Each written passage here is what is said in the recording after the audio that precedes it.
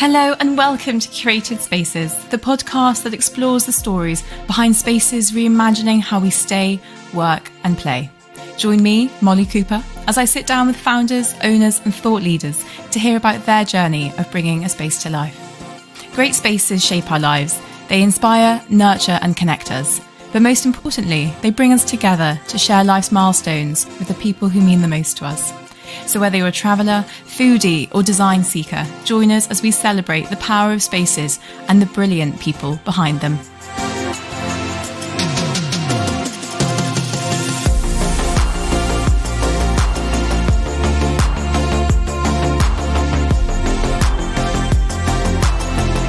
Today I'm in the depths of southwest Wales, a land of Welsh folklore, abandoned castles and stormy seas at the Grove of Narbeth. Once an old longhouse had fallen into disrepair, this building has been brought back to life with crackling log fires, cosy corners and incredible food straight from the kitchen garden. I'm delighted to introduce Neil, who along with his wife Zoe saw the potential in this dilapidated building and embarked on painstakingly restoring the hotel in what can only be described as a real labour of love. Neil, I can't wait to hear more about this journey of yours. Welcome to Curated Spaces. How are you today? I'm great. I'm really pleased that you've made the journey out to southwest Wales, to Pembrokeshire. Well, I'm delighted to be here. What a gorgeous spot of the world, worth the 4-hour drive from London. It's a straight drive, though. You know what it is? You just get on one road and you just keep on going. I always say to people, if you're in the centre of London, literally once you get on the A4, there are only 3 turn-ins to the Grove gates. And you're not wrong, actually. I'm thinking about it. That's right. Well, single road all the way to Narbeth and then a few turn-ins and you're here at the Grove. Anyway, well, perfect. Well, let's tell our listeners a little bit more about where we are in the world, this gorgeous pocket of Wales. Can you help set the scene and paint a picture for people listening? Well, the Grove is, we're sat right in the middle of Pembrokeshire. Which is sat beautifully in a little quiet glade. It's in a hollow, overlooking the Narbeth Hills, and we have the Preseli Mountains in the distance, and that forms our horizon here from the hotel. We have Narbeth, a little market town, just on our doorstep, and you can see that on a hillside to the right-hand side of the hotel here as well. Pembrokeshire is famous for its coastline, so a lot of the people who visit our hotel come here to explore the coastline. It's a coastal national park. It's the only coastal national park in Europe, and it's famous for its beaches, rugged coastline and beautiful harbours. So it is a beautiful place to visit, and being placed right in the centre of the county here in Narbeth means that we're really, everything is accessible, whether you visit the more rugged north coast or the softer sort of southern stretch of coastline, which is a lot more sandy beaches. And it's popular with holidaymakers. It's a great place to come. Absolutely. And when the sun's shining today, you can see for miles those hills in the background. It's just gorgeous. Now, before we get into the space itself, I'd love to hear a bit about your background and how come you've ended up here in Pembrokeshire. Gosh, that's a long story. I started my career in engineering, so I'm a structural engineer. I worked for a consultancy practice called Atkins. They're still around, I think. As a bridge engineer in their design team in Swansea. So I have a few bridges to my name. In fact, you've crossed and you've gone over and under some of my bridges on your route to West Wales to see us. It's quite nice that I use those same bridges on my journeys, back and forth to Pembrokeshire. Quite proud of going into engineering and doing that. So after my years in steel and concrete, I decided to do a second degree in business and ended up in management consultancy in London in the Big Smoke, and a strategy change and ultimately program delivery was really my bag. And somehow now I've ended up here. I suppose I like a project. I think I've always liked projects. I think that's my engineering background. And actually, consultancy is all about projects, discrete projects. So certainly, how Grove has morphed over the years.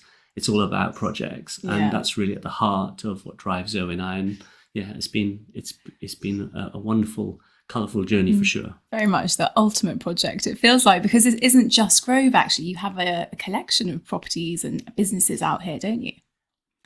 Yeah, well, the Grove was the starting point, and perhaps I'll go into that. And this was just a derelict house when we bought it, and we found it by mistake. We were going to buy something in Devon. Actually, we were looking for a project, this started as it was all overgrown. It was unoccupied. There was trees growing out some of these outbuildings that we have here. The main house, some of the windows were shattered. There was damp all the way through the bin. The valleys had failed. There was water pouring in. Rotten floorboards everywhere. It really was in a dilapidated state. So we love a project, as I've already said. So we really fell for it straight away. Actually, we knew it had something as soon as we set eyes on it, and Zoe and I were. It was quite a big decision, to leave our jobs in London and come and embark on something like this. It was. Well, actually, looking back, we were slightly naive, but that naivety was really important. I think we had the energy, and we didn't know we had the skill or the drive to be able to deliver it. But we have stood up to the test. Fortunately, it's been a mammoth journey, a mammoth task. But we've delivered something special. So from no ambition to run a hotel and restaurant, really, early doors, none. Who would want to run a restaurant and hotel? I mean, we didn't come from the hospitality sector, so it's hardly surprising that we had that. You'd have been frightening, wouldn't it, to think that you'd want to run a hotel and restaurant. There was no ambition to do that here. All we wanted was, we came to Pembrokeshire for a project to find the good life. We wanted a cabbage patch, and what we saw the potential here at the Grove was to run self-catering cottages. That did morph quite quickly because of the financial crisis into a bed and breakfast as well. So we just decided to support the business early doors with a bed and breakfast, and that's really at the heart of why we are where we are today, because people enjoyed our breakfasts. I love cooking. And we've always made a big effort here. We're annoyingly proactive, I think, is one way you could describe us a little bit.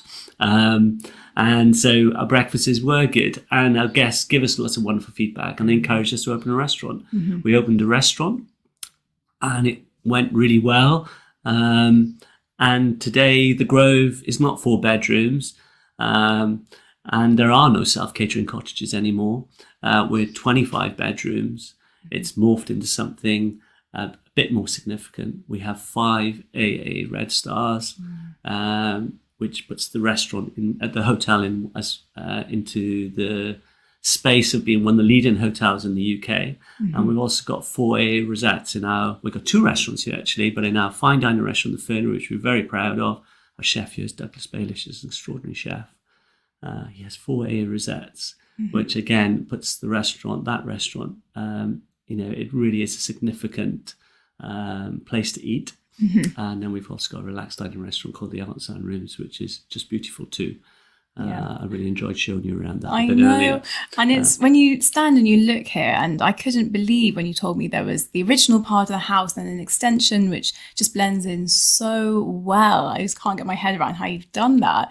And then we're in these beautiful old stone longhouses. They're 500 years old, you said? So I'd love to understand, when you got here and you were faced with 2 sort of crumbling longhouses, a house with broken windows and, like you said, damp. Where did you even start to begin when you thought, okay, let's turn this into guest houses? I think the key thing for us was that we didn't want. We've always been inspired by place. I think that's really, really been important for us. So clearly, the house it grabbed Zoe and I certainly early on. It's in this glade. It has a certain something about it. It's higgledy-piggledy here as well. It's not too. It doesn't take itself too seriously in this house. You arrive down this windy drive. You've got the views, and then the house appears from somewhere. You've got the outbuildings, the masonry outbuildings, and then the house itself has got elements of Jacobean architecture and Gothic architecture about it. There are different. I might go into that a bit later, but you know, it has something that is exciting and inviting, and that's a great start for a hospitality venue.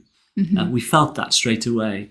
It was really important that everything we did from the start of this project respected the old house. So we're very, very lucky to have lots of lovely architectural features, which, you know, and we've always tried really hard to protect those, and even uncover a lot of the old features which were hidden up over the years. So we've restored lots of ingle nooks here. We've restored lots of the ceramic fireplaces, the Seddon fireplaces we have here, which are, I might go into that a little bit later as well. But that's really been at the heart of the decision making. So the interiors that we've designed here, I've again tried to have, I've always referred back to that place and the history of the venue.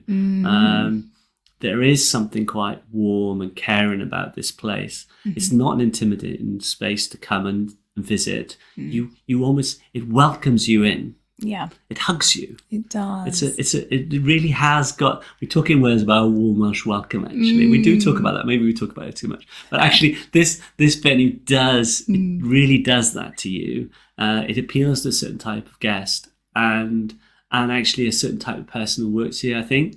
And you feel, I think you do feel a love in this building. Oh, definitely. As soon as you walk in and there's that warm smell of wood smoke and the panelled walls, it's a warm Welsh welcome. And I'd love to go into the history of this place, because I know you have some quite notable figures in your past here. I'd love to hear a little bit about them. Yeah, well, it's a long story. I mean, as you mentioned, the longhouse here, which is it's a very small part of the house, but, you know, of this, it's 26 acres here. So the original building or buildings date back to the 15th century. The property then was bought by the Pollard family, and the Pollards are a really famous family here in Pembrokeshire because John Pollard, who is a very famous historical figure in Wales. He was the rebel who started what became called the Second Civil War. The uprising in Wales was one of the senior military figures who started that was a gentleman called John Pollard, and John Pollard owned the Grove, which is quite extraordinary. So rallying to the King's Banner really didn't end well for John Pollard, unfortunately. But his widow Elizabeth was interestingly paid a pension by King Charles II. Really? So the house then was handed down to his son Daniel Pollard. And actually it was Daniel who built the main building of the Grove as you see it today. Through marriage then, it then fell into the hands of a notable sort of family, wealthy local family called the Lewises of Henthlan. And the Lewises commissioned a very young architect called John Pollard Seddon to enlarge the property, to create a gentleman's residence. John Pollard Seddon is quite an exciting figure. He's a very notable sort of Gothic revivalist architect of that period. So this is the 1870s now. And John Pollard Seddon was really also famous for he's a prolific designer of furniture, of ceramics, of glassware, metalwork, which actually a lot of his designs are inside the building. So what we've ended up here with is part of the building which has that Jacobean, the sort of 1670s, Daniel Pollard's original building, low ceilings, maybe 2.5 metre high ceilings, kind of cozy spaces, lots of fireplaces. And then this Gothic revivalist extension, which is Seddon's work, and then the much higher ceilings. So that it really adds to the higgledy-piggledy-ness of the site. Really, it has morphed itself over the years, and I think that's one of the reasons why the building relaxes people, because it isn't perfect. It has had this interest in life. It somehow wraps you up. Yeah. And I think a huge part of that is how you've worked with the space, and you haven't just imposed a designer's vision that they did in isolation.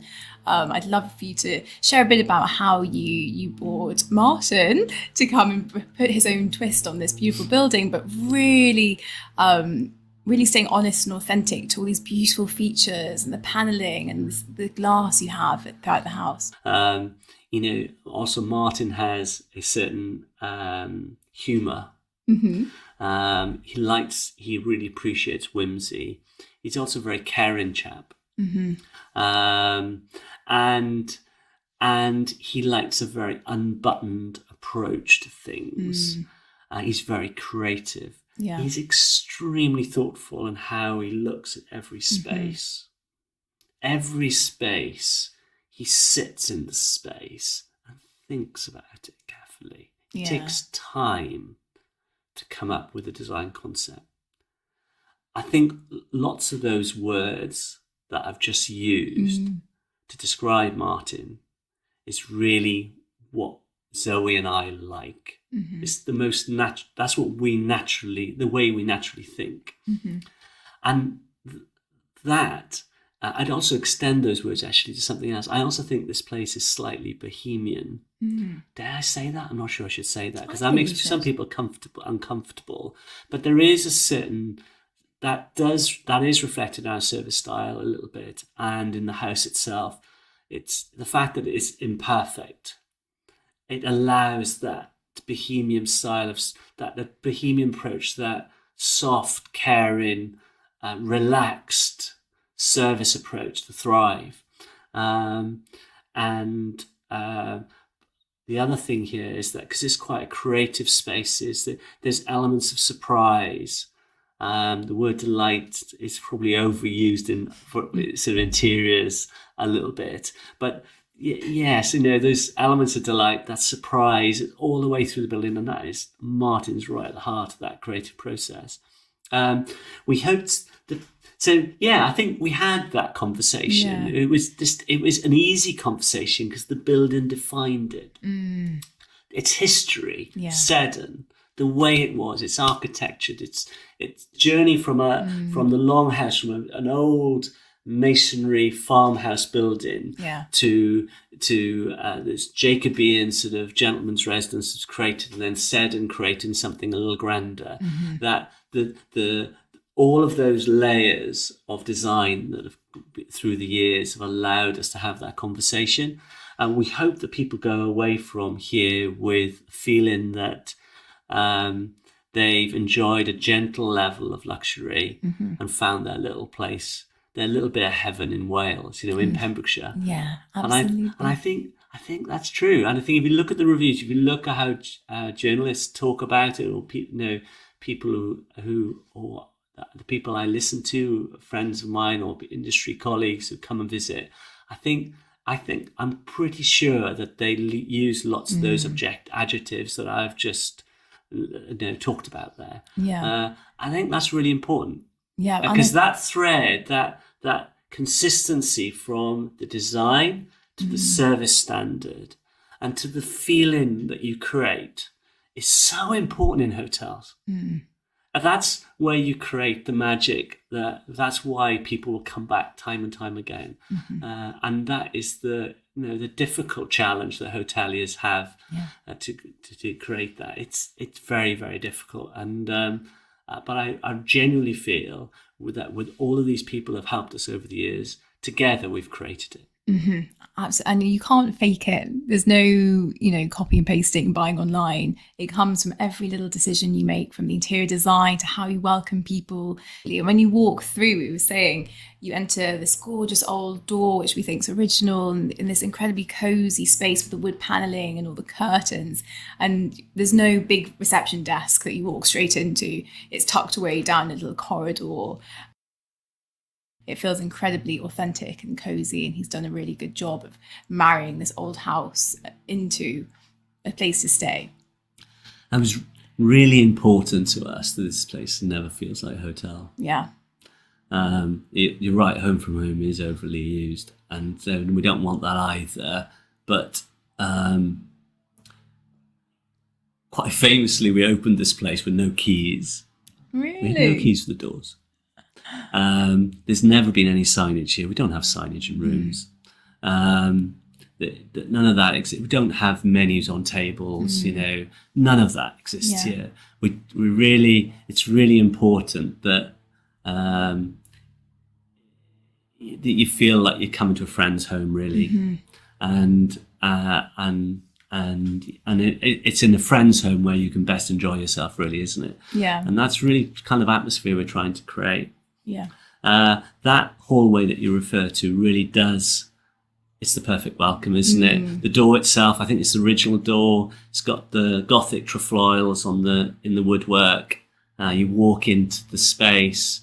We've wrapped the door, which is a drafty door. We've wrapped it for a reason. There's big, heavy curtains that surround the door with a very traditional arts and crafts pattern on those as well. Yeah. So it's quite traditional.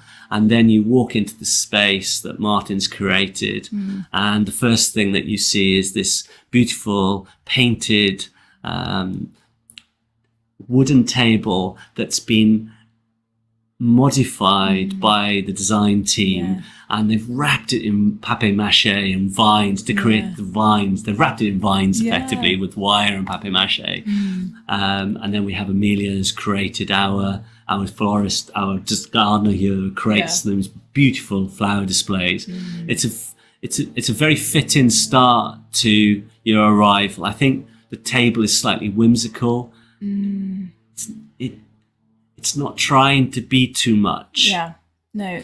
And I think the whole house, that's really important. Setting the scene from the very start. Yeah. And we just want to delight you and make you feel relaxed. Yeah. And that's the perfect start. It absolutely does. And it feels very romantic. All the hangings on the walls, and even the snug blue room with the wooden panelling, and just all these little Welsh wooden spoons hanging on the walls. I love how Martin's really lent on these Welsh influences to really embody this place in Wales.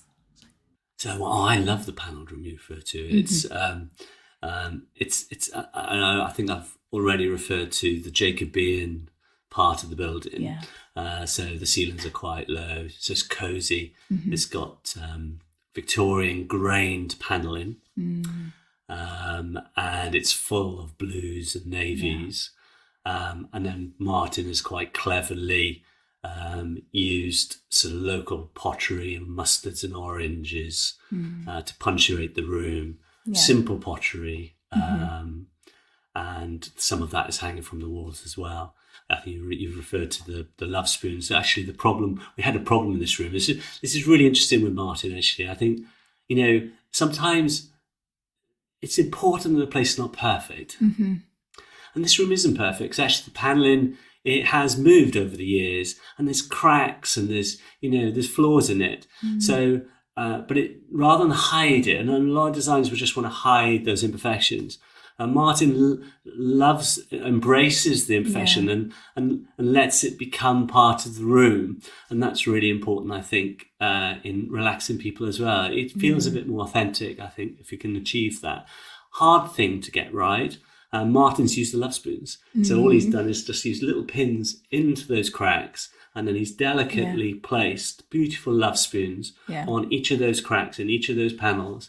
And the impact is just beautiful. Very romantic space to relax at the end of dinner or on a winter's night. It is really a beautiful place to be. A lovely ornate fireplace, a Seddon fireplace. The ceramics in that fireplace are all Seddon's work. And so it really has some presence in there quietly. Beautiful. Yeah. And what I really loved in that room, you showed me the ceramic pot that I think he picked up somewhere at a charity shop or something, and it just looks so at home. And as we walked around, every piece of furniture had a story. It was an old kitchen table that had been made into a coffee table, or the lamps that had been, saved from being chucked into a tip. And I love how everything has been so carefully chosen and brought back to life, and just looks so at home in this place. I think, again, that little piece of pottery that you refer to, and it almost looks like it looks like a very young person's first attempt at pottery. Actually, it could be that, you know, but it has some artistic merit. Actually, if you look at it, it does really look something. It grabs you. It's interesting. You want to look at it. Yeah. And he's obviously it's chimed with Martin. He's bought that piece of simple pottery, and it's a centerpiece. Yeah, and it doesn't have to be an exclusive piece of pottery. It's something as humble as that can be the centerpiece of a room in Martin's world. And really that does fit this house, and it certainly fits Zoe and I. There's a lot of upcycled furniture all over the house. I know we use, recycled sort of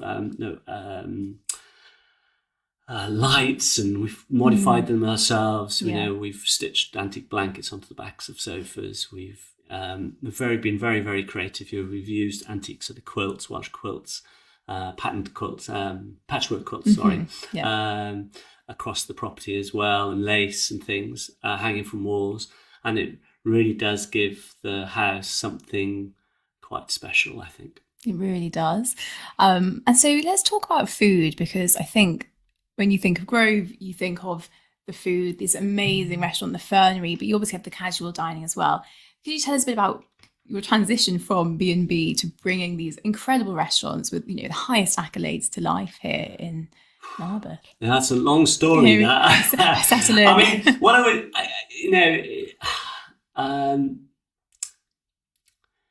it's not hard to be inspired. I've been going back to the idea of being inspired by location, which is, really, we're in this amazing natural location with these hills in front of us.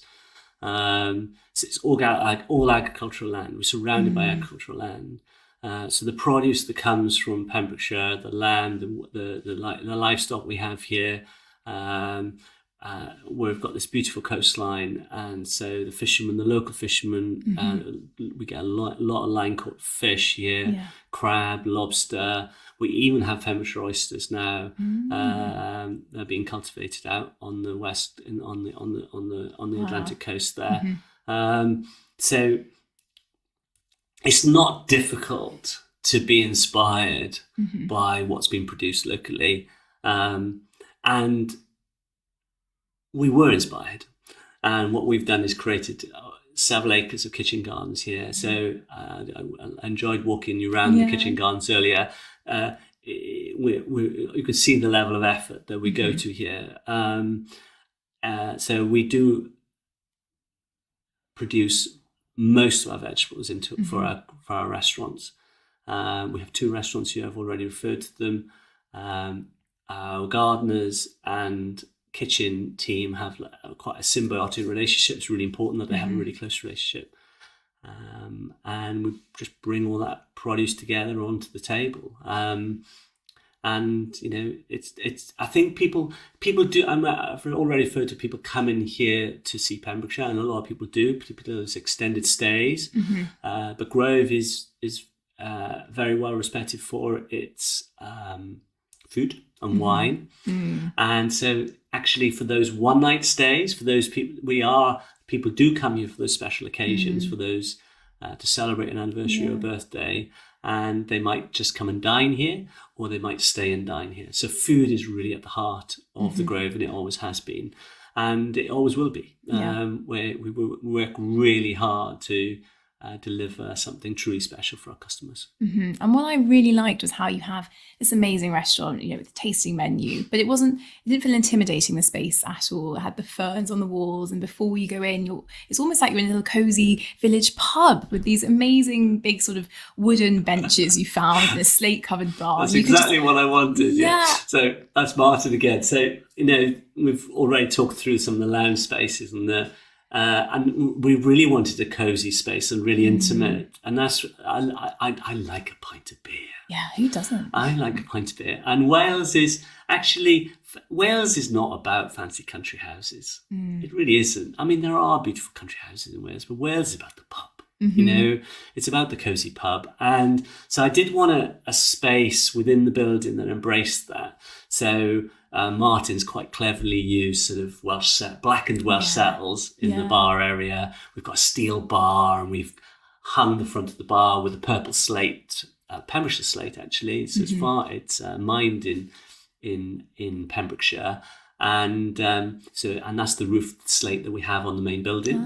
So we've hung the front of the bar with that slate quite effectively.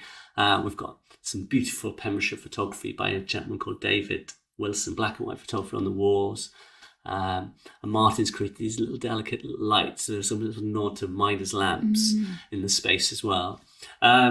It's a place where I feel comfortable having a beer. I like my aperitif. My chosen aperitif is a beer. I like a good IPA. And so, yes, if you want to have that in that space, you can feel perfectly comfortable there. However, given Martin's impeccable styling, he's a very, it's impeccable what he's delivered. If you want a fancy cocktail and you really feel comfortable in that space, having that drink too. So it's a very flexible space, really, depending on what you, if you just want to stay there all evening and dwell and drink joy beer and drink wine, then it's great for that. Or just a pre-dinner drink before you go into our fernery restaurant. It works both ways. It's great. Amazing. And can you sort of give us a bit of flavour about what you'll find on those tasting menus? I know you spoke about freshly caught fish and everything from the kitchen garden. So are we talking modern British or a twist on sort of European cuisine? Or? Well, yeah. I mean,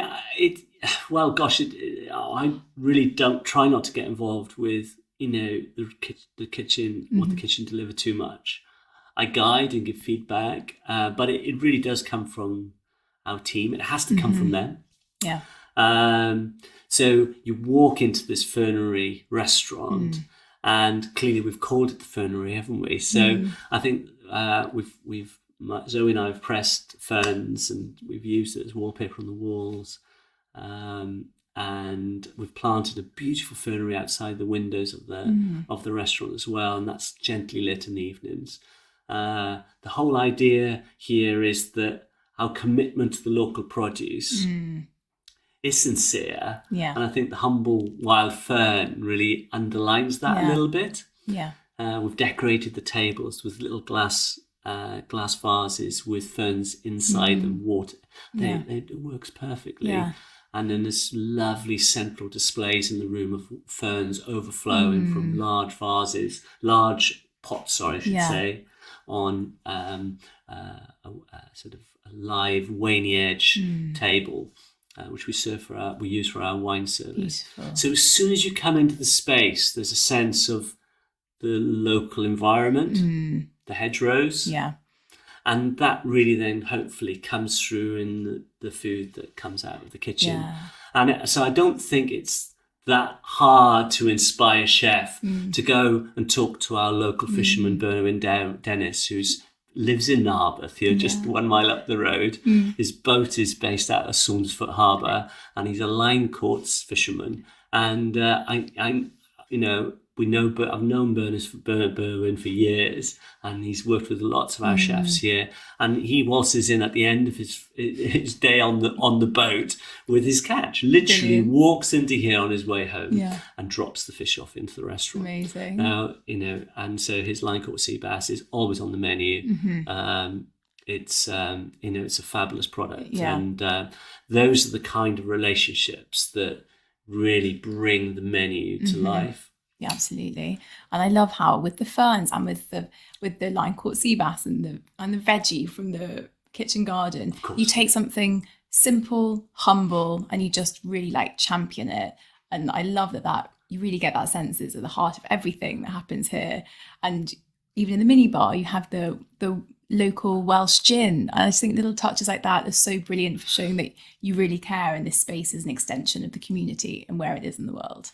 And it's really important. I mean, we've got so many great brewers now, and even distillers locally, and Pembrokeshire just has so many good things going on. We even have the most fabulous vineyards. Velfrey produces some beautiful sparkling white wine. which is winning international awards now. Yeah, wow. So, the wine industry in the UK is really flourishing, isn't it? But it's really happening in Wales too. And so there's so much to be excited about, whether it's, the produce on our doorstep, or even the drinks that come from this area of Wales. We're shouting about it for sure. Yeah. And talking of things to be excited about, I know you've referred to this as very much a multi-stage, multi-project journey. But what's coming up? I know you've got some big plans on the horizon. Can you give us a bit of an idea about what's next for Grove of Narbeth? Gosh. Well, clearly our business is a bit more than Grove of Narbeth now. So it's always competing with our other venues, because clearly the success we've enjoyed here has enabled us to open other restaurants, and we've just purchased a beautiful hotel in Snowdonia called Penmaenuchaf, which is taking up a lot of our time right now. Actually, we did 10 phases of work here, construction work. Yes, there are planning permissions to do more. So we haven't finished. We've got to be careful about the next stages. I mean, this is a 25-bedroom venue. And so any further development has to be very carefully considered. We do have a plan to extend the new wing that we built here in 2012, which just sorts out a few details that we're not quite happy about, and it adds 4 more bedrooms. So we're not going to create a 100-bedroom resort here. That's just not going to happen. But there is certainly, when you are running a hotel business at this level, economically it does help to have a certain centre of gravity of bedrooms. And whether it's always a tough decision for a hotelier, particularly a country house hotel like this, is what the optimum number of bedrooms is to certainly maintain the atmosphere you have in the hotel and not spoil it by having too many people here.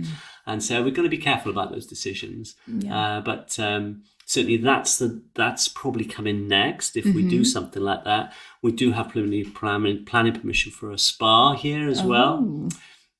And given the energy costs at the moment and the whole net zero challenge that businesses have, I'm not quite sure that's as an easy next step as we thought it might be just a few years ago. So I think we'll be looking at the energy challenge first, and once we've dealt with that and come up with an effective solution to achieve our net zero ambition, then we can relook at the spa and see if that is feasible for us to deliver.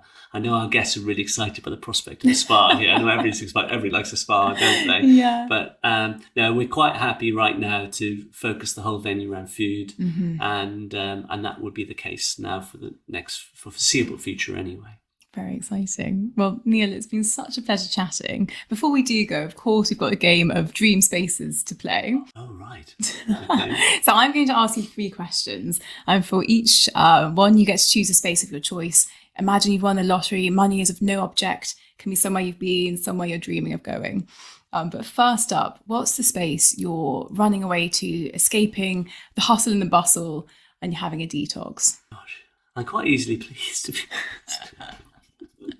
And if I'm honest, actually, I'm quite happy in Pembrokeshire. And actually, if I'm honest, where do I go to detox? If I'm honest, I live in a little village called Penally. There's a little railway line in front of the village. I cross that railway line on an evening. I walk into the dunes. And that's my links golf course. I've always played golf from a very young lad, and I like nothing better than going out onto that golf course in the evening. And just if there's the more wind, the better. I love the challenge of marshalling the wind and shaping a ball. And just losing myself on a golf course is really the best place for me. Blow away those cobwebs, absolutely. Okay, so this one's slightly different. Your ultimate birthday party, where are you hosting it? Well, I had my 50th recently. What did we do? Oh, I'll tell you what we did. So we, I was very lucky to live in Wimbledon, actually. So I like the idea of, there's a word we refer to actually quite a lot. It's a Welsh word called Harath. I've got to get that right. I might get into trouble. Lots of people if I get that wrong. And it means the word means a certain nostalgia for a person or a place. Something, a place or a person that holds something in your heart. It's something slightly soulful. Not a lovely word, right? And so I think if I'm going to have a special celebration it would have to be my friends, and as a place that has a special place in my heart is Wimbledon. I was lucky to live in Wimbledon for 10 years, and I've got lots of dear friends who still live. Some of them still live there. Lots of them now ventured out of London too. But for my 50th, we all teamed up in Wimbledon, and we got an Airbnb. We did an Airbnb in one of those beautiful, grand houses, sort of townhouses in Wimbledon Village, and we pretended actually, because all of us would have loved to have lived in the village, lived in one of those, or a rather beautiful place. And so we took that house, we took it over for the weekend, and we cooked and we ate in our old sort of stomping ground and old restaurant. We ate in all our favourite restaurants and drunk in our favourite bars, our meeting places. We walked the common. Amazing. and had Sunday lunch in the Fox and Grapes out on the perfect, which is a pretty historic pub out on the Common, which is if you've lived in the area, we all know, you'll know it, and adore it so much. So I think yearning for a place that has something that's special is really important. Absolutely. And the last one, a bucket list trip, once in a lifetime. Where are you going? And are you staying anywhere special? My list is long. Oh, really? So I think there's so many places I haven't been. I'd love to go to Japan. I'd love to go to India. I like the idea that I haven't been to all these places. I've certainly travelled the world extensively, but I've been very lucky to do that. But I haven't been to Patagonia and Chile. I'd love to go there.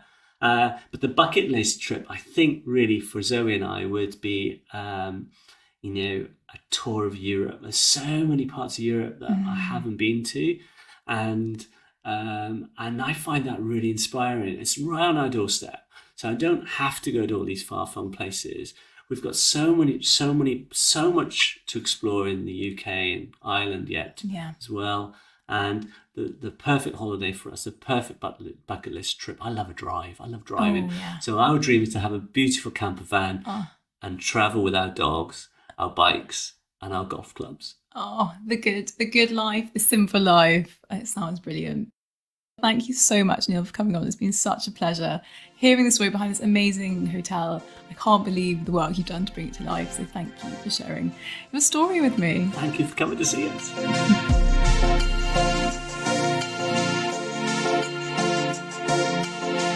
Thank you so much for listening to this episode of the Curated Spaces podcast.